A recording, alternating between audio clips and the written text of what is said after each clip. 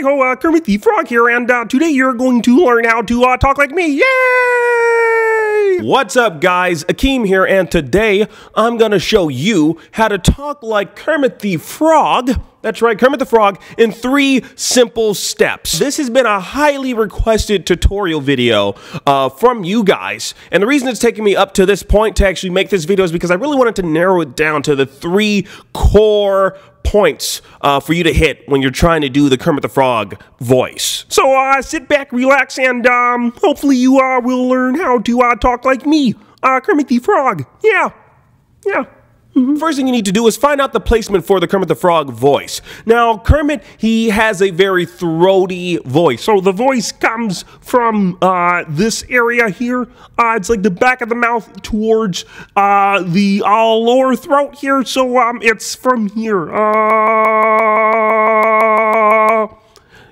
So yeah, that's where the voice is. So once you figure that out, once you find this particular voice here, you're gonna want to talk from the back of your throat, the lower back of your throat here. That's where the voice is. Now, this particular placement of the voice actually can lend itself to other characters as well. There are other characters in pop culture that have this type of speaking tone. Ray Romano. Yeah, you know Ray Romano. He kind of talks like that.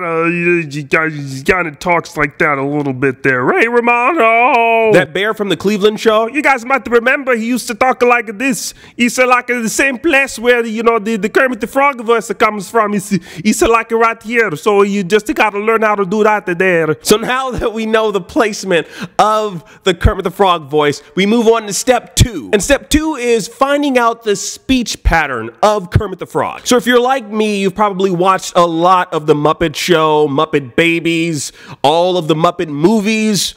So you kind of have an idea or a sense as to how Kermit the Frog speaks and his speech pattern. So Kermit the Frog, he kind of talks in this particular manner.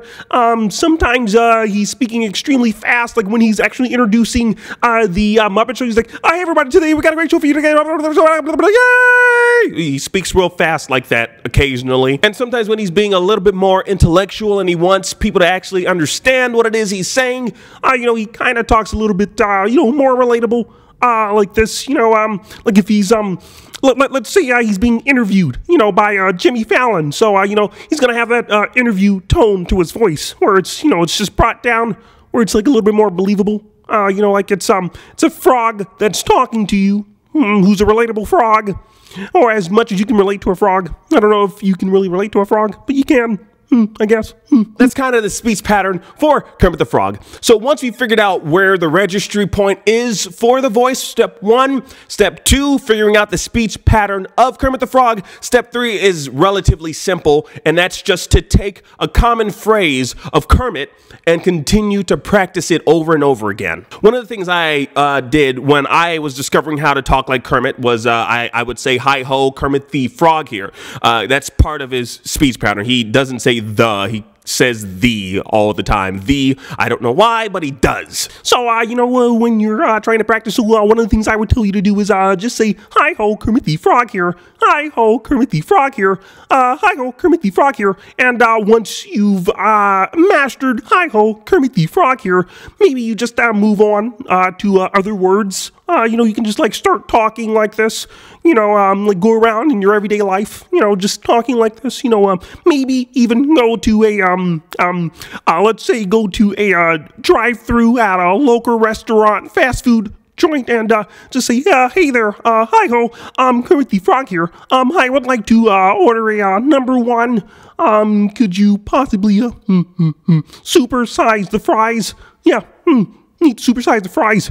Miss Piggy, she's definitely gonna want some of my fries, so please give me a supersize." So that's it. Once you've done that, you are that much closer to mastering the Kermit the Frog impression in just those 3 simple steps. Now, of course, people might say to you, "You don't really sound like Kermit," but you know what? This is a working process. With any voice and with any impression, it's a work in progress. You're working on perfecting the voice. You're not going to get it right off the bat right. But if you continue to practice these steps, you're going to master it. You know, like you'll just be able to break it out anytime you want to and just start talking like Kermit. You know, believe me, once you practice more, you'll start to perfect the voice. Yeah, kind of like you did. Yeah.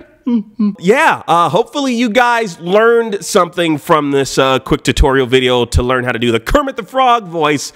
Let me know in the comment section down below what other impression tutorial videos would you love to see from me. I know a lot of you guys are impressionists like myself, and you're working on various different impressions. And so let me know what voices you really want to master.